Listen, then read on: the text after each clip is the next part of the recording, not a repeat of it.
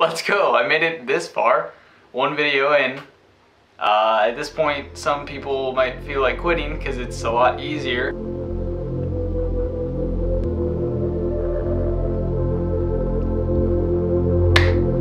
But quitting is not going to be an option.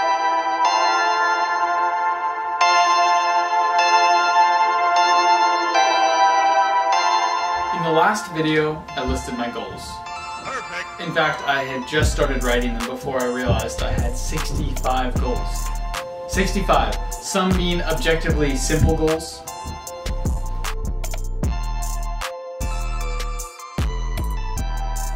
While others were a bit more extreme.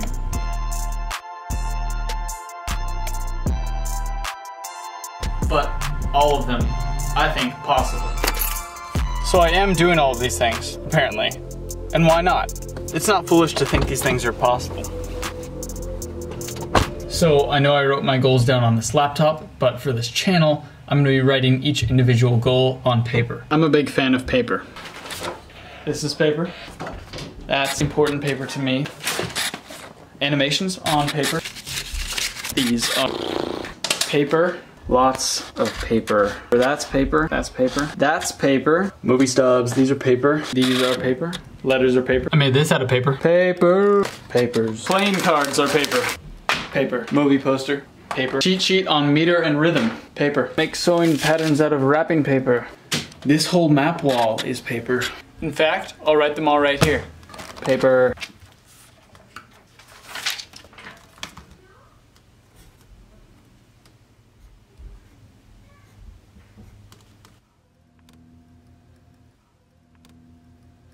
What am I doing first? What am I doing? What am I?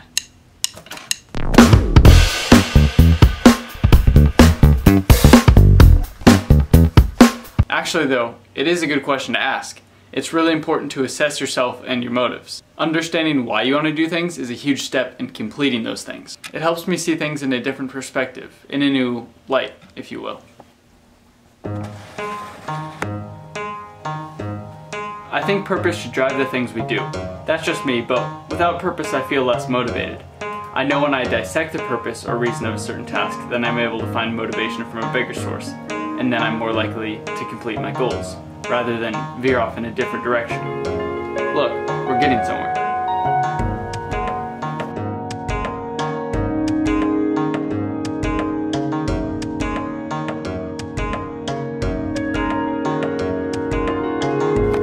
Obviously, the purpose of a given goal can be as simple as it being something that makes you feel fulfilled. Or complex, like it being something that you can now put on your resume to have a higher chance of being hired for the salary sock technician spot you've been trying so hard to get at your favorite footwear company. The point is, it's good to identify the reason why. Each goal has a specific purpose. Sailing for me opens up opportunities all around the world to explore this beautiful planet more intimately. But on a much broader scale, what is the purpose for this channel?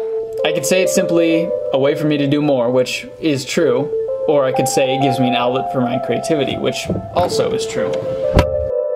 But it goes deeper than that. One of my 65 goals was to inspire people, and that could be glossed over as some fancy rhetoric to sensationalize my goals, but it actually is a huge reason for this channel. By showing my journey as I practically strive towards completing goals, I hope for you to do the same. I hope to complete goals so that you too can see that they can be done. I hope I am successful in doing so that you too can do more. And if I'm not, well, this is awkward.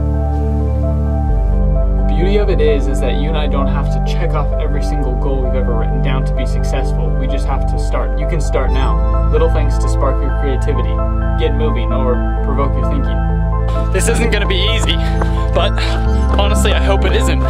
Because that's what makes adventure, right?